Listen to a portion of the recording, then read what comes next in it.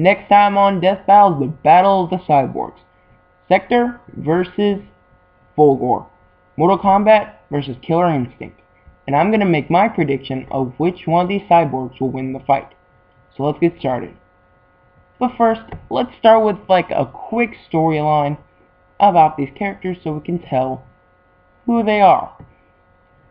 First up is Sektor, and he was made to be one of the deadliest robots alive. And he was supposed to be a combination of a cyborg and a ninja. Stealth of a ninja, strength and powers of the cyborg. Pretty deadly combination for a company to think of. And Fulgore, surprisingly, was supposed to also be one of the deadliest robots in the world.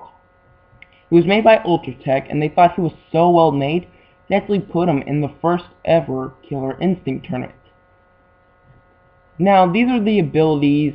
These are not all that they got, but these are just a few.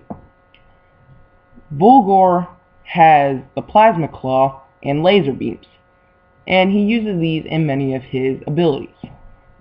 He has the Cyber Bash, is a move where he quickly runs around his opponent and strikes them with his claw. He has Laser Eyes, where he shoots laser out of his eyes, go figure. He has Reflector that surrounds him in a blue aura and projects any projectile back at him. The Plasma Storm is basically, he shoots giant plasma beams at his opponents. And he has No Mercy, where he can turn into a machine and shoot his opponent, or he can spawn a giant laser beam and obliterate his opponents. But Sektor isn't coming empty-handed either. He's got the Pulse Blades, which are basically laser blades. He also has rockets and missiles.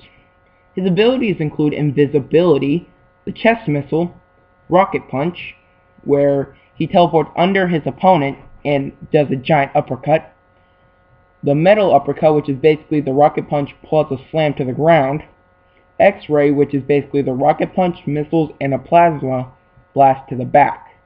The Throw is where he spawns a third arm where he throws his opponents onto the ground. Finally, he has his fatalities. He has a Compactor where he shoves the opponent right into his chest and compacts them. Next is the Robosect, which he blows up the opponent and then he blows up all of their separate limbs.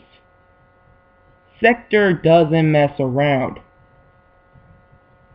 Now, I thought really hard of who would win this fight. It's very tricky. The shields, the melee, the attacks, it was all hard to think of. But after coming down to it, I believe the winner of the next death battle will be Sektor. Now, before you start hating, hear me out. He has invisibility that can catch Fulgore off guard. Next, I believe missiles are stronger than lasers.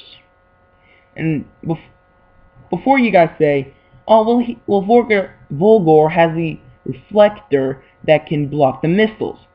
Well, he does have the Rocket Punch where he teleports under Fulgore and uppercuts him. And that leaves Fulgore wide open for him to get blasted with missiles. And they both have melee, so there's no really competition of which one will win there. But, yeah. Now, this isn't positive that Sektor will win, but he just counters Fulgore more. So, next time on Death Battle, my vote goes to Mortal Kombat 7.